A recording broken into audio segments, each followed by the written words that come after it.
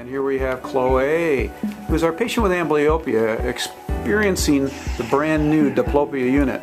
Now her face is enclosed in this Oculus Rift gaming device, but the unit is called diplopia, brand new development to help patients with amblyopia. So Chloe is now using the diplopia unit in a treatment specific for her amblyopia to help her develop a skill, a function of vision known as stereopsis, 3D or depth perception. It feels like I'm kind of floating.